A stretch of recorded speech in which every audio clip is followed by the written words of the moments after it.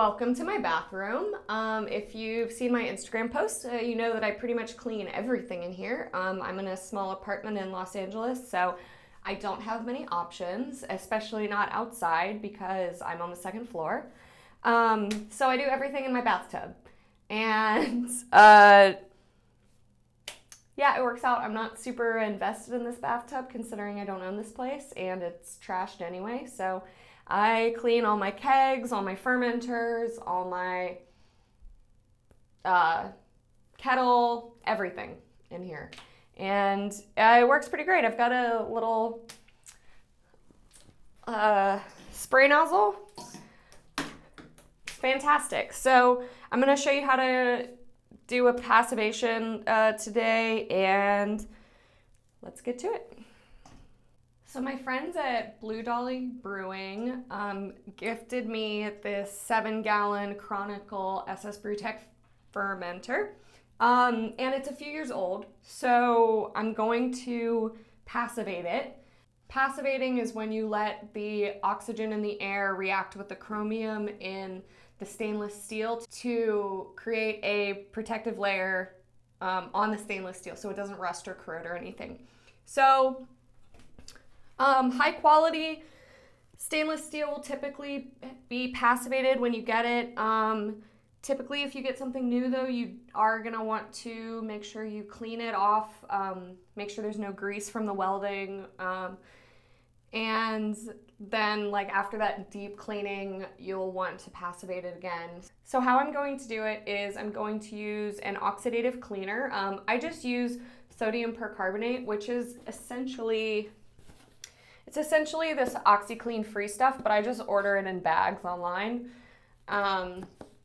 So this is basically an oxidative cleaner. You can use it for anything. Once it's all used up, it turns into soda ash, so it's pretty good for food uses. And then once I'm all scrubbed up with that, I'm going to use Star San as my acid to passivate it. You can also use citric acid. You're gonna need 4 to 10% concentration, and that'll take 30 minutes. This, you basically do 1 gallon of water per 1 ounce of Star San. So I'm not gonna fill it all the way up because this stuff's expensive. So I'm just gonna clean it with my OxiClean, and then I'm gonna fill it maybe about 3 gallons up, so 3 ounces. And then I'm gonna just come by every few minutes and wipe the Star San around the kettle, or around the fermenter, and that should do it. So then we're gonna dump the Star San, and we're going to let it sit open overnight and let it air dry, and then by tomorrow it'll be passivated. You just gotta make sure to rinse it out again after it's all air dried. So I'm gonna open this guy and see what I'm working with.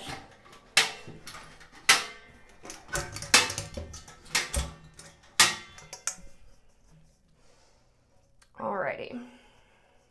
So I'm not gonna worry about the lid. It's fine. So the first thing I'm gonna do is fill this .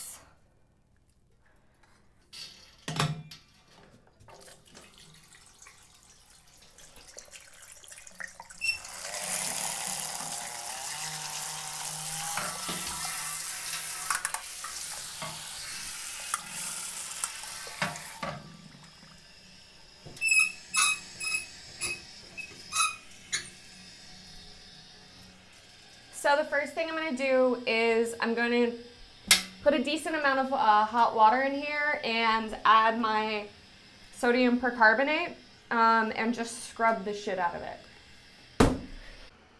To scrub my stainless equipment and even my plastic equipment, I really like this Scotch-Brite like pad thing. It does a great job and it's really soft, so it's not going to scratch anything. And then I use a pretty soft just brush as well. And you definitely don't want to scrub with anything. I mean, you can scrub with stainless steel wool, but it has to be stainless, or like normal steel wool can pull off your coating. So plastic brushes and everything that are soft are your best option. And you can if you scrub hard enough, you can get beer stone and stuff off with them. All right, so just gonna put a big scoop in there.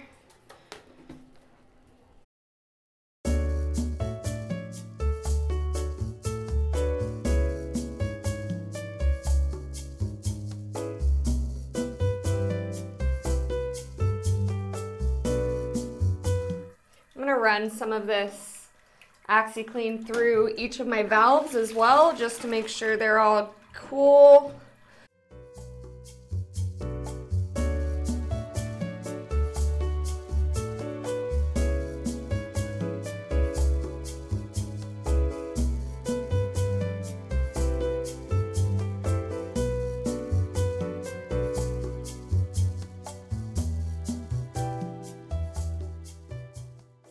All right.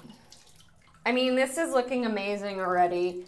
There was a little bit of like beer stone in it, but it looks awesome now. Alrighty.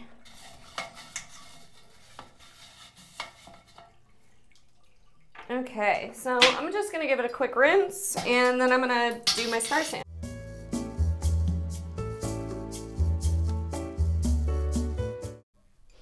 So since we actually do need to know how much to what we are going to use for the star sand, I'm going to measure it. This is a quart measuring cup, and I'm just gonna do I'm gonna do 2 gallons because this is gonna be a lot of measuring.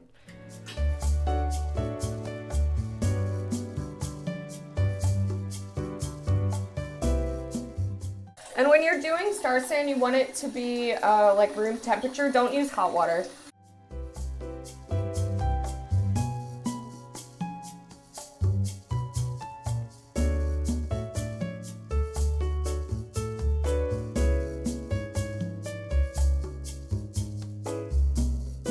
Okay, so that's my 2 gallons, so I'm gonna add 2 ounces of star sand. Stuff's so thick.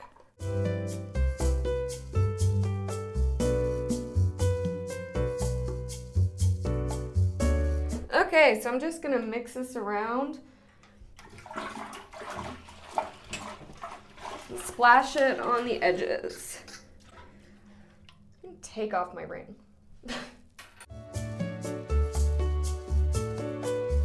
So this is supposed to sit for 30 minutes, and then you air dry it overnight. And then once it's all air dried, you're gonna rinse it out and you are passivated. So I'm not gonna obviously do this for 30 minutes, but I don't know, every time I walk by my bathroom, I'm just gonna make sure that it's still got some star sand on it. It's going good. Yeah. Well, I hope this helps, and I hope that your new fermenter works out great. Like and subscribe if it was helpful.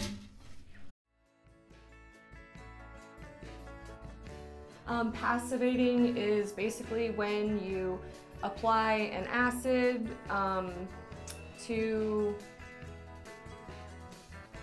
the steel to perform.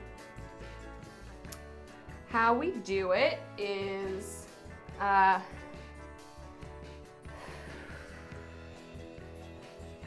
so how I'm gonna do it is I'm going to use an oxidative. I'm going to use star sand as my acid to passivate. I'm going to use star sand as my acid to passivate it. Oops.